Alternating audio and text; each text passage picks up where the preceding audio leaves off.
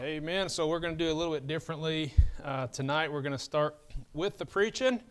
And I know several had to stay home and they tuned into the live stream. So what we're going to do is I'm going to do the best I can. But if we get cut off in 20, 30 minutes, sorry about that. But you can tune in later. The whole sermon will be posted online if you want to finish that. We're talking about the Lordship salvation. And we already discussed the first message I preached in this series was the hypocrisy of the Lordship salvation crowd. And if you think about that, you know, the things that they say are, number one is they say that the Lord has to draw somebody, and it's the Lord doing all the work. And then at the same time, they'll say, oh, you easy believism guys going out preaching the gospel, no one's going to get saved that way. Well, if it's the Lord's work, right, then He's doing it. What's the big deal about us preaching the gospel, just clear presentation of the gospel? And so there's a little hypocrisy there. But not only that, what they teach is that to be saved involves, part of that salvation is a total commitment to the Lord. And yet nobody is totally committed. We all have sin. We all fall short. So there's some hypocrisy there. And then last week I started a new section called the ignorance of the Lordship salvation crowd. And I don't even necessarily mean that in the sense of them being just dumb. Some of them are just ignorant. They don't know. Probably not everybody is willfully ignorant and just choosing to believe wrong, but they've been confused by a lot of false teaching out there. And it's real easy on some of these verses to get kind of confused. And so I'm trying not to just make fun of those people. I mean, don't get me wrong, I'm going to make fun of them. But I'm not trying to poke fun. That's not the intent of this message. But there are some things that are thrown at us, and the name that is called easy believism, and they say, oh, you guys, somebody just recently said you're making people twofold the child of hell for preaching a clear presentation of the gospel. I just don't get it. And so with that and a lot of other people, some questions were asked, and the topic of Lordship salvation came up. I started going through this, and if you hadn't already heard, I've been reading through this article that you find online from gotquestions.org called What is Lordship Salvation? And in that, the reason I chose that is because he took a lot of big Lordship salvation guys like John MacArthur and such and took out stuff from their books and what they teach, and I think he's on the same page with them, and he just was breaking this down. And so I don't want to go back and read all of this, but in the kind of introduction, there was a ton of scriptures. I tried to go through some of those, and some of those scriptures are going to be brought up again in this section. But then at the end of that, he said, here are 9 teachings that set Lordship salvation apart from easy believism. So what he's saying is, here's why Lordship salvation is right and easy believism is wrong. Now, I've tried to point this out, and I probably will every time I preach from this series, but there's a little bit of truth in all false doctrines. And so that's the problem. That's going to be the biggest problem, is deciding, you know, what they're claiming is easy believism. Some of it, I agree, that would be wrong. We don't teach that. You know, some of those things, and I'll point out here in a little bit, I would agree that's false. We don't. That's why we don't do it that way. But then on the other hand, there are some things that they say and that they would define as Lordship salvation that I would say, well, I agree with that. Because there's a little bit of truth in all false doctrines. But as a whole, what they're saying, and there's a lot of flip-flop, and there's a lot of confusion in what they're teaching. And so this is what I wanted to make sure to explain. And the best way to do that is to get all these verses that they're throwing out as their proof texts and to look those up in the Bible for ourselves and go through them. Obviously, I can't do a textual sermon on each one of these verses, but we can kind of point to them and see the ignorance. And so last week I talked about the ignorance of the repentance doctrine, what they say, repent of your sins for salvation, clearly taught with practically all Lordship salvation preachers. And so now we're going to move on. Hopefully I can cover 2 more tonight. Number 2 would be the ignorance about the new creation. Ignorance about the new creation. So let me read to you what he's got here in this paragraph, and then we'll look at some of the verses that he uses. He says, a Christian is a new creation and cannot just stop believing and lose salvation. Now look, I would say that's probably true. For the most part, I have that belief. If somebody truly believes in the Lord and has truly been saved, they're probably not going to just fall into unbelief. I'm not saying it couldn't happen. People could doubt their salvation. They could begin to question some things. But I just feel like if the Holy Ghost is in there, they're not going to stop believing, all right? But look, there's some wiggle room in there, because there's some good verses that we could pull up in the Bible saying, look, even if somebody stopped believing or claimed to stop believing or whatever it is, the fact that they put their faith in Christ at some point, you can't. Well, we know you can't lose your salvation, and so I don't know what was causing them to think that they stopped believing. That's for God to tell. Okay, so we just go off of the moment of their salvation. Obviously, we can't see the heart, so there's a little bit of judging we do sometimes based on the fruit. But look, we don't count those works as part of their salvation. And so there's, like I said, there's a lot of back and forth. There's going to be a few phrases that sound good, but you have to listen to everything they say. So he says the object of faith, that's the wrong verse. The Christian is a new creation and cannot just stop believing and lose salvation. I'm not quite sure why I even brought that up as opposed to easy believism. But then he says this, faith itself is a gift of God. And he quotes Ephesians 2, 1 through 5. I will get there in a minute. And real faith endures forever. And he quotes Philippians 1, 6. Salvation is all God's work, not man's.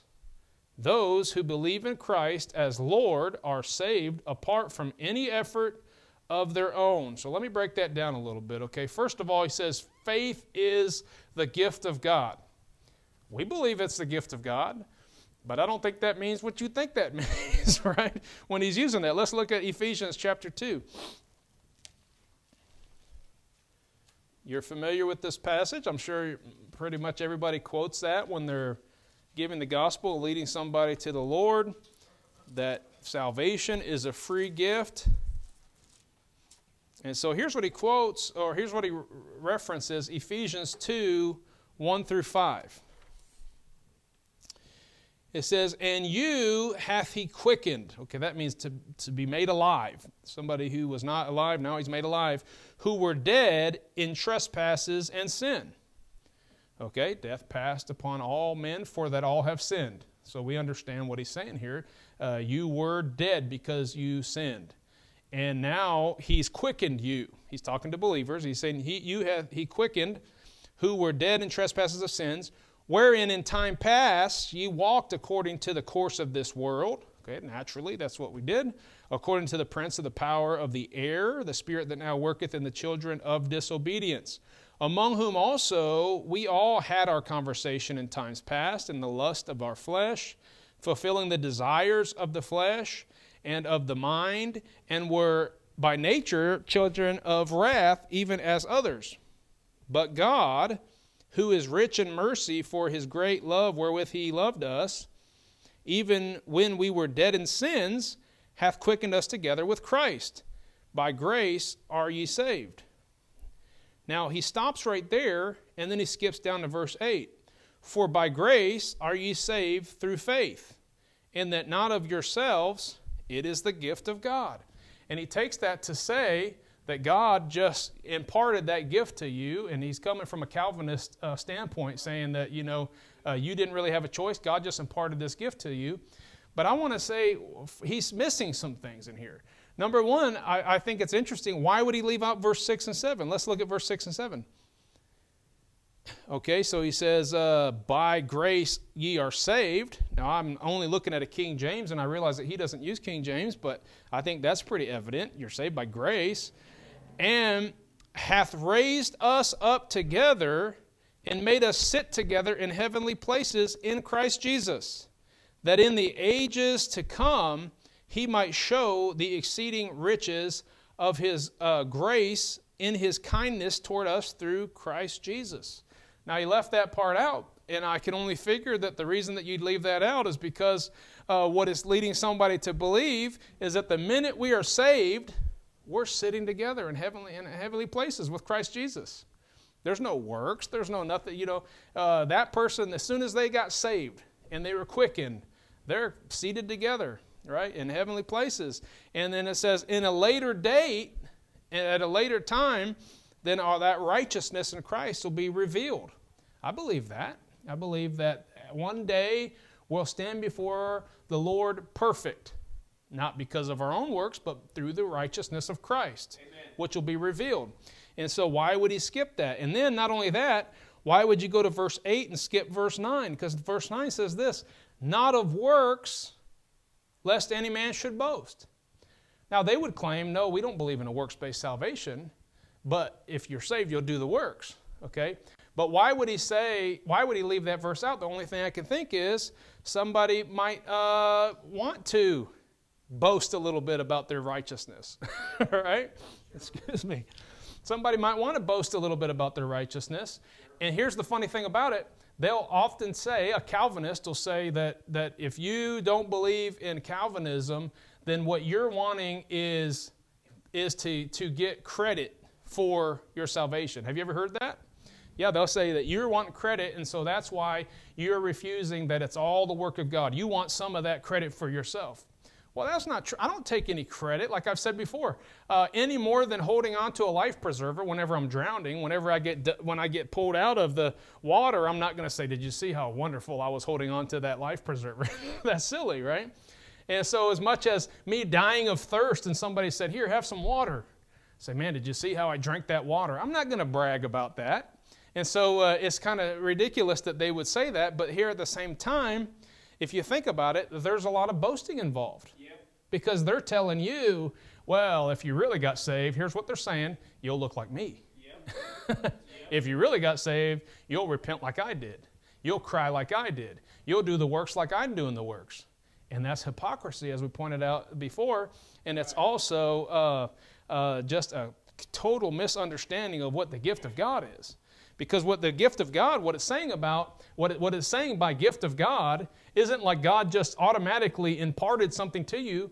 In a way, that wouldn't even be a gift. A gift is something that is offered to you, and you have to receive that gift. Right? If he just kind of implanted it in somebody without their own choice, that's not even really just a gift. I mean, it's kind of forced upon them. Okay, and so he's not doing that. He's giving a gift, and so they're making that gift of God mean something totally different. Okay, B, well, you don't know what number I'm on. Okay, so we're talking about ignorance about the new creation, okay? And so he also says this. He says that real faith endures forever. And he quotes Philippians 1:6 on that. Let's go there. Philippians 1:6.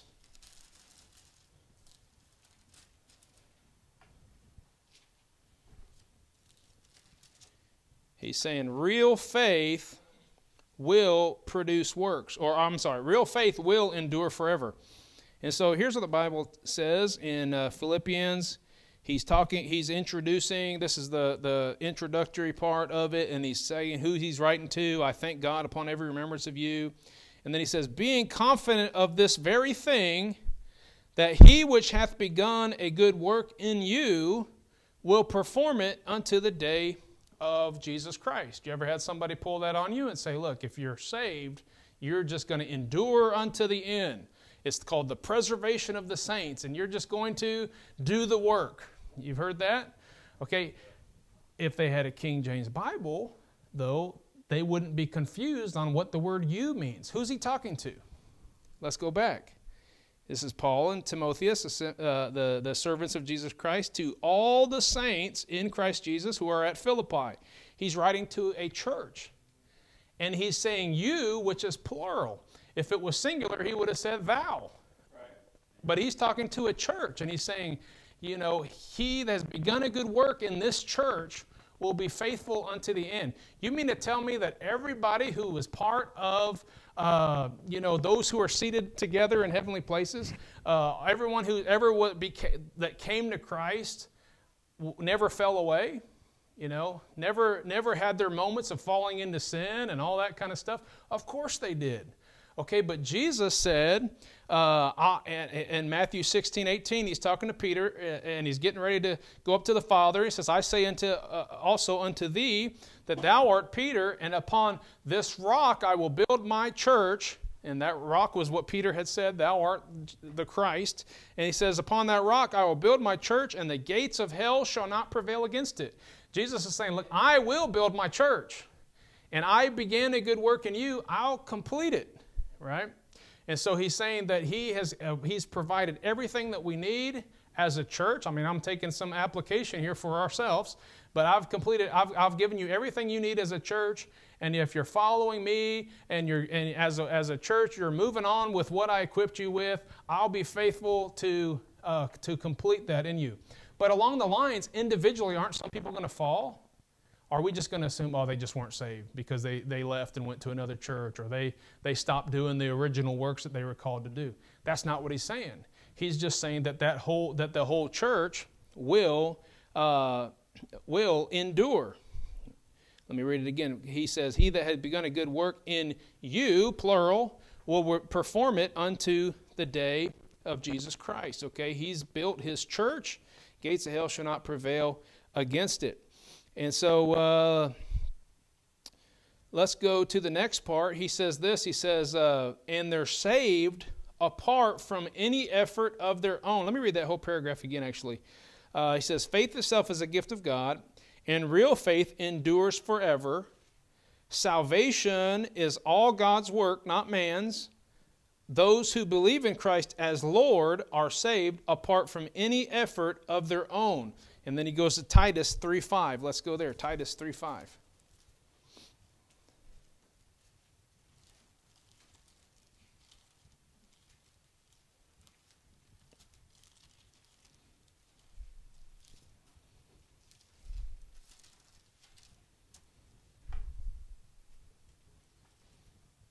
All right, Titus 3:5. He says,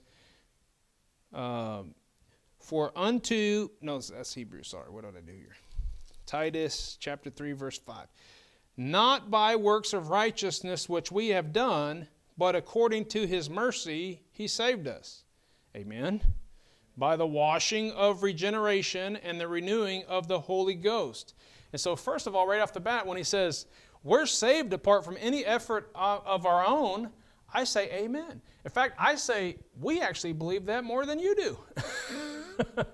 We believe it's all Jesus Christ. We put our faith in what he did, and then we are saved, not by anything that we do of our own, but what he did, and we put our faith in that.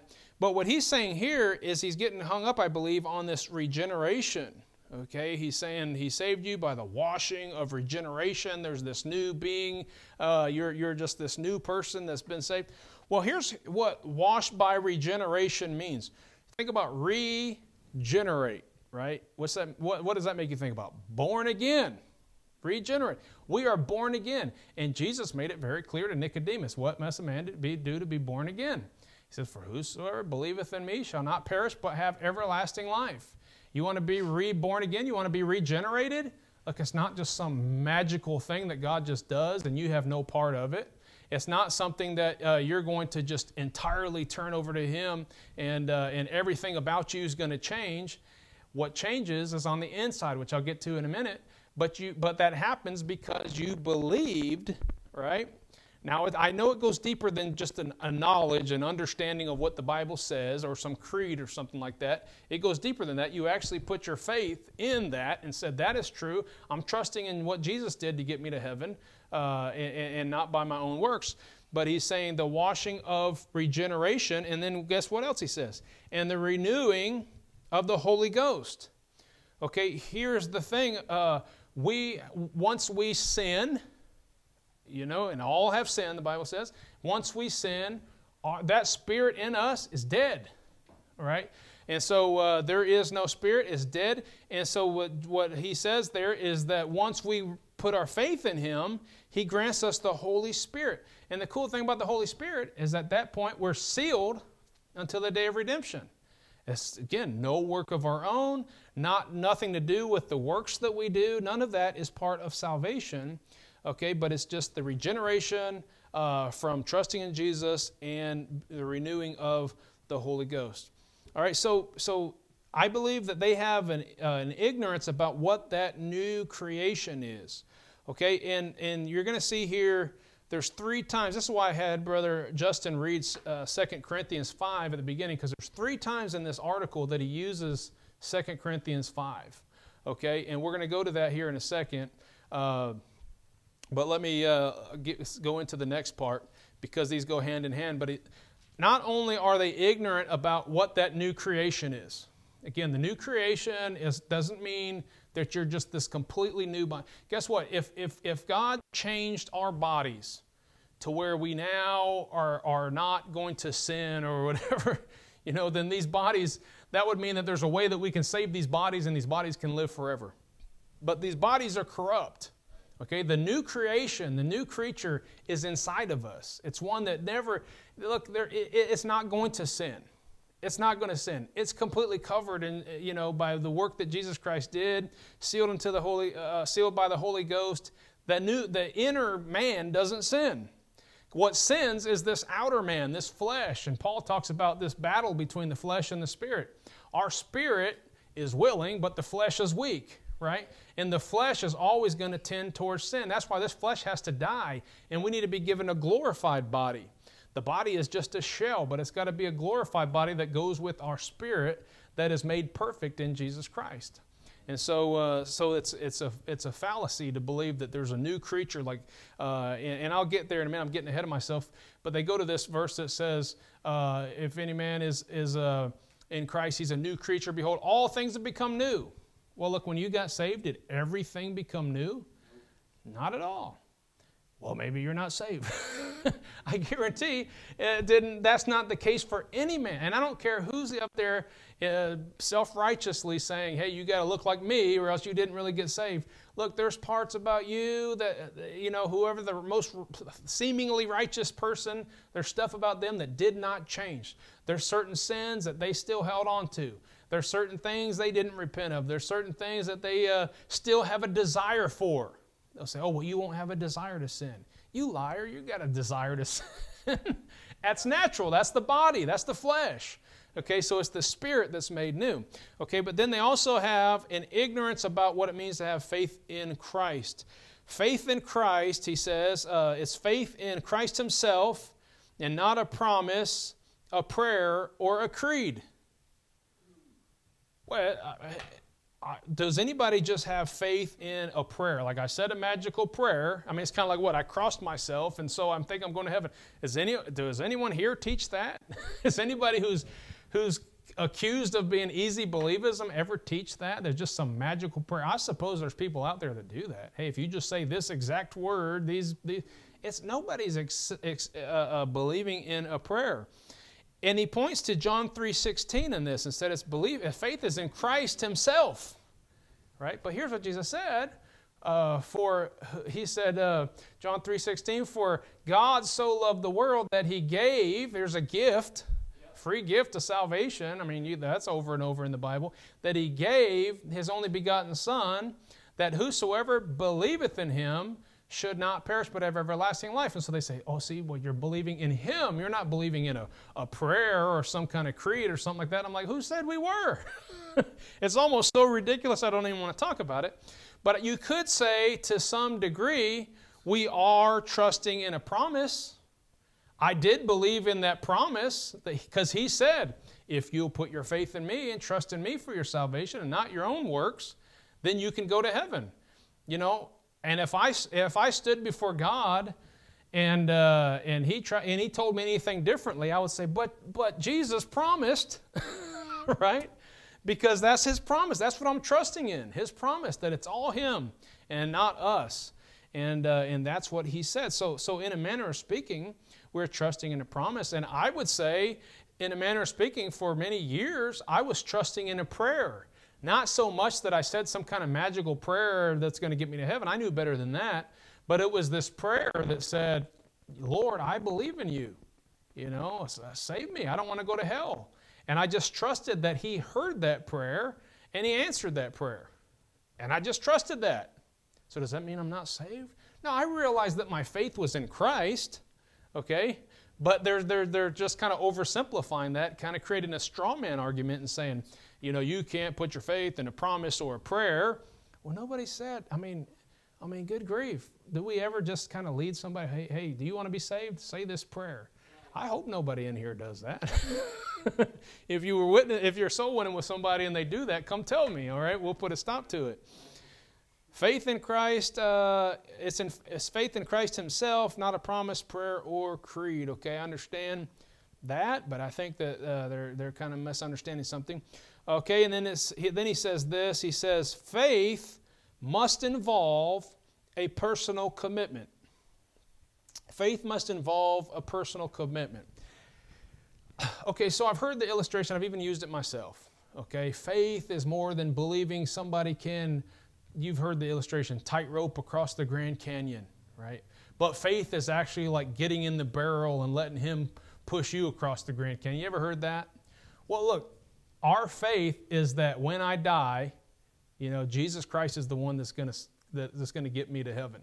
What he did by me putting my faith in him, that's what's going to get me to heaven. It's not putting my faith in any kind of works that I'm doing, and that's what they're trying to say. Well, you can't just believe that Jesus can save. You've got to, demonstrate that. You've got to have a total commitment. But again, who has ever had a total commitment? Nobody's ever told. Did they leave like everything behind them and just follow Christ, give up houses and land and any kind of a luxury or whatever and just follow? No, no one has a total commitment. We have our moments of being selfish.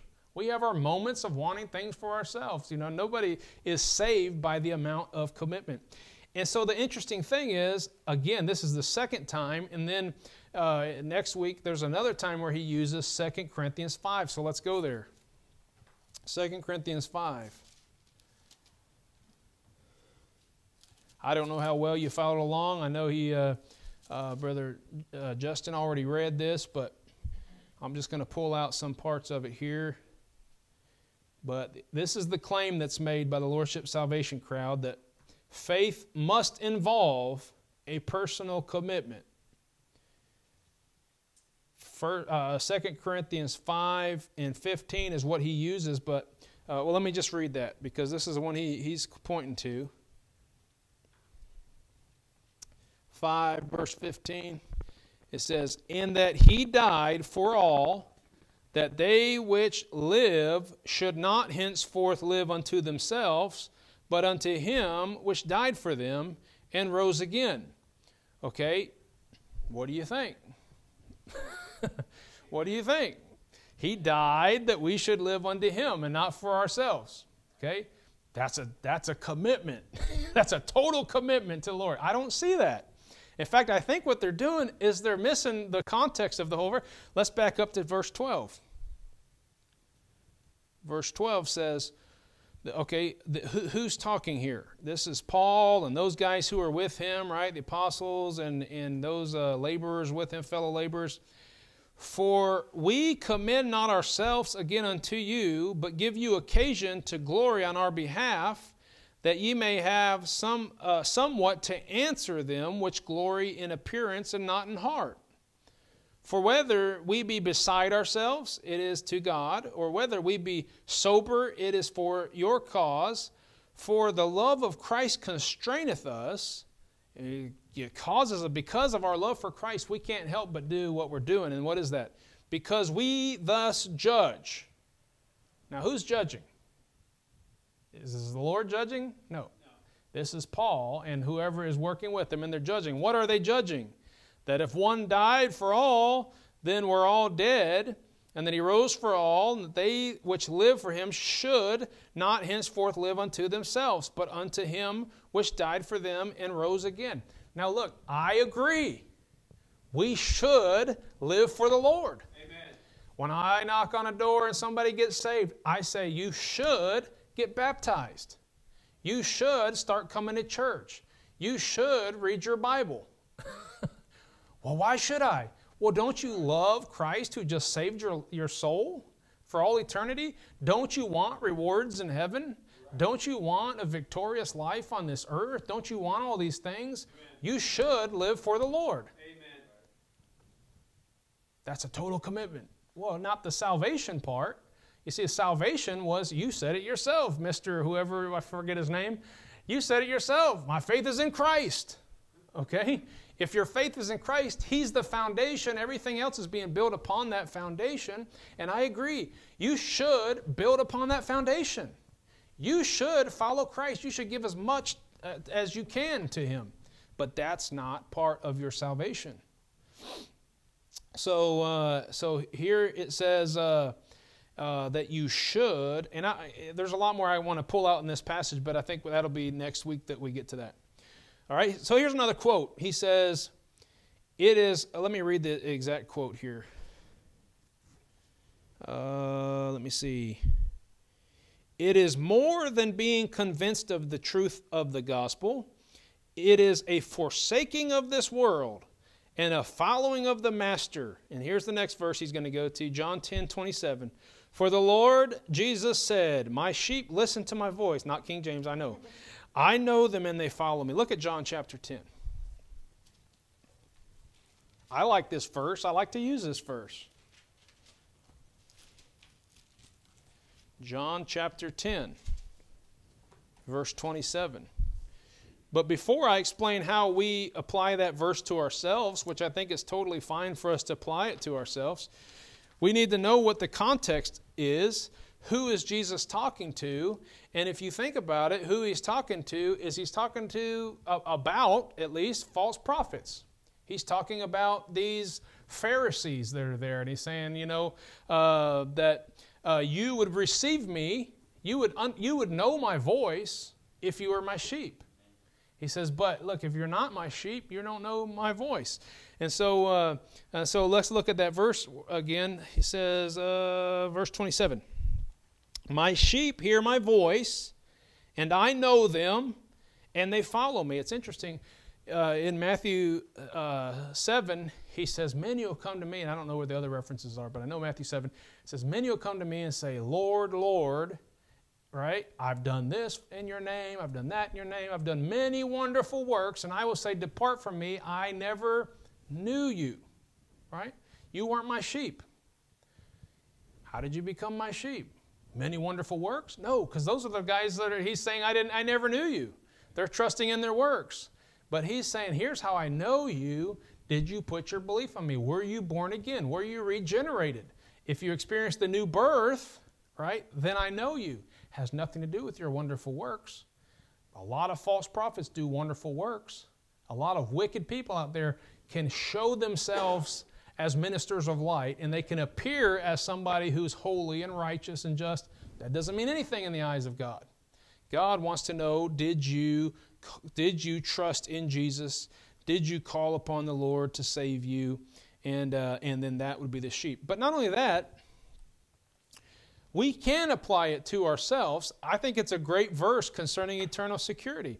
I also have heard it put this way, and I think this is a good quote. I mean, I remember my wife's grandpa, Brother A.F. Collins, he said it this way. He said, it probably wasn't original with him, but he said, we aren't sheep because we follow the Savior.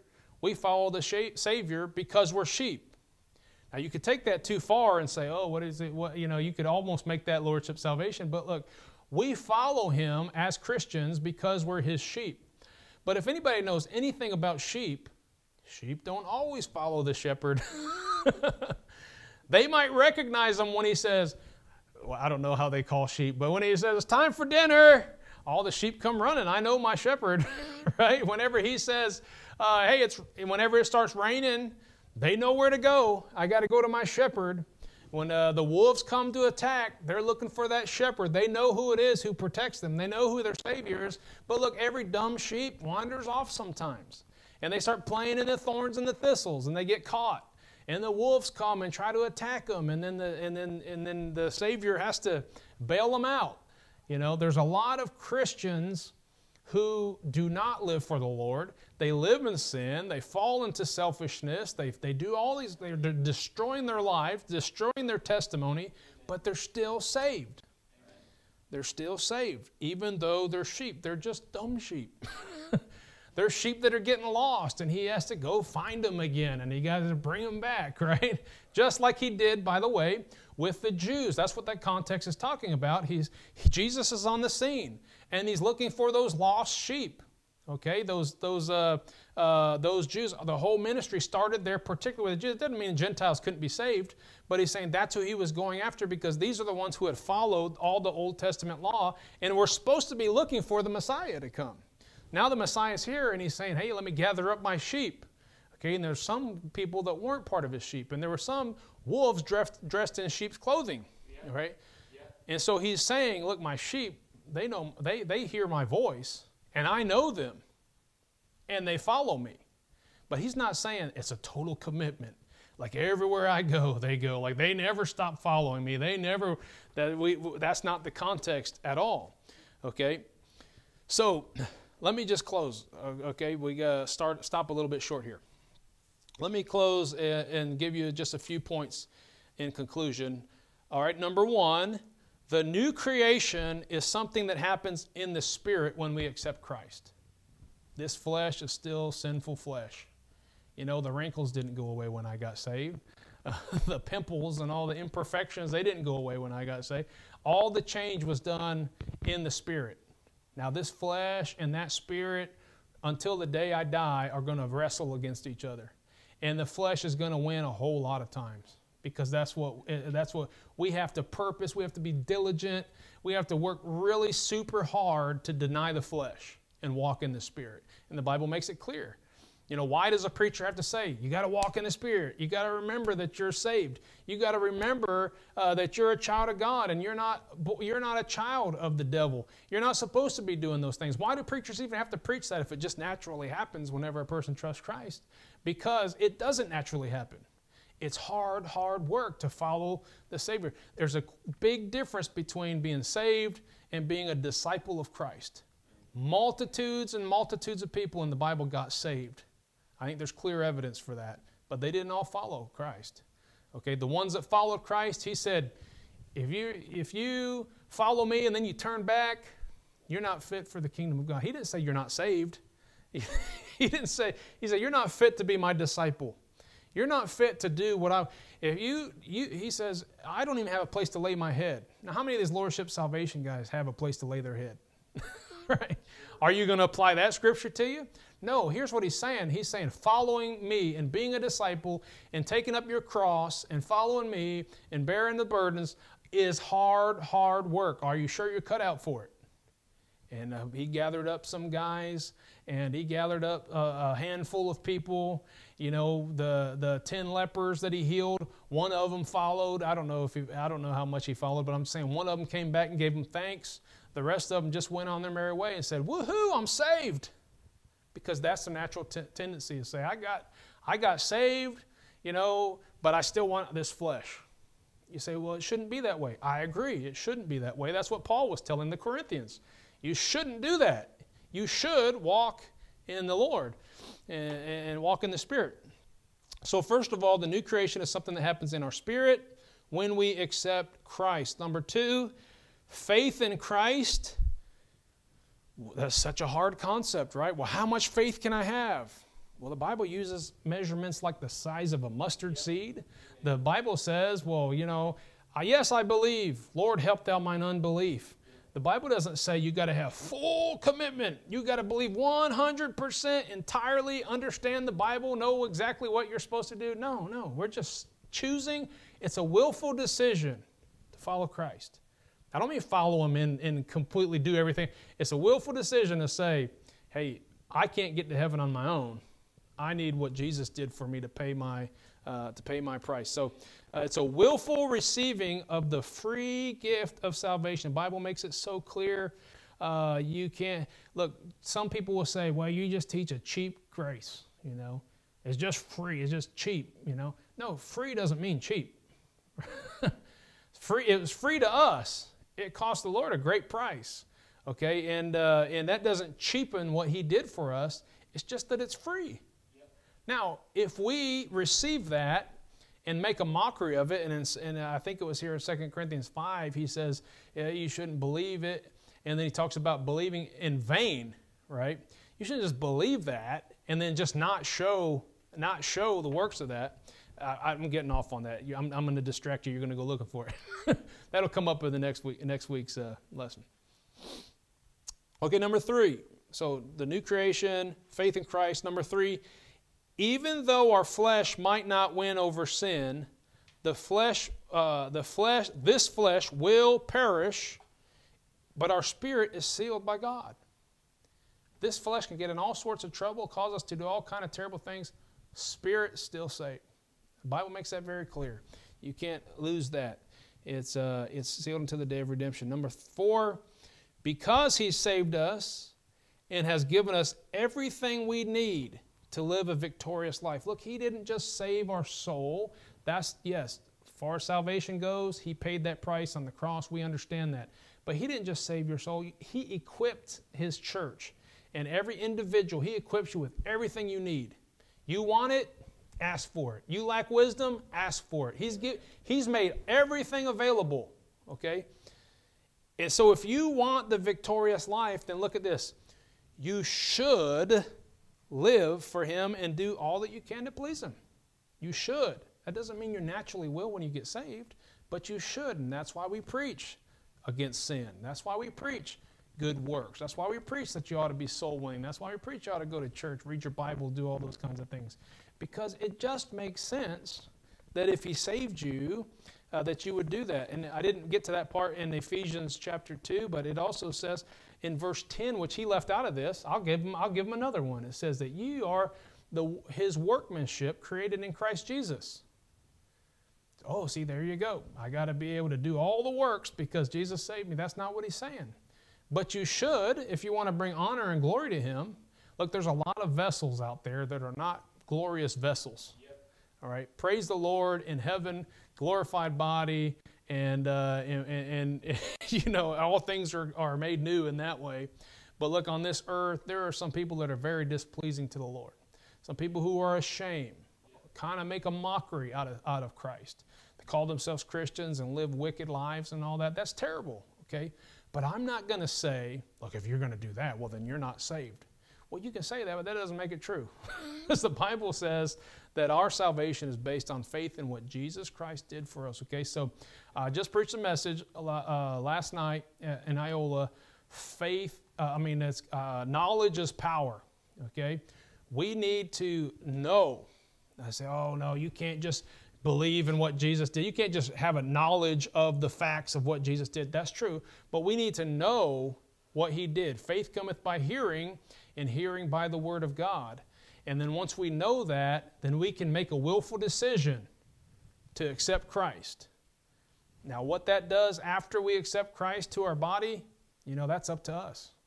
You can live for Him, or you can choose to disobey and receive the chastening hand of correction, you know, or lose all your rewards. We were just talking about that earlier. When we stand before Jesus on the judgment day, if you're saved, look, you're not going to be held accountable for every bad thing that you've done, but you're going to lose all your rewards if it's all been in vain, or you just did it for yourself, or you did some good work and then you bragged and boasted about it. He said you're going to lose those rewards, and we're going to kind of be somewhat empty-handed at that point, but we're still saved. A lot of verses I could show you about that, but I think you get it. Let's go to the Lord in prayer. Father, thank You for our salvation.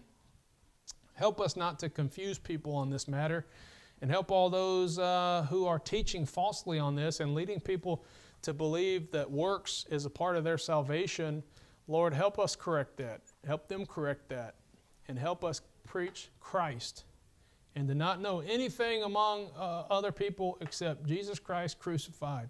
And help us to preach that gospel and not try to coerce people into doing things as part of their salvation, at which time they wouldn't be saved and they would still be destined to hell. Lord, help us make it a very clear and simple gospel as You created, and not to frustrate the grace of God.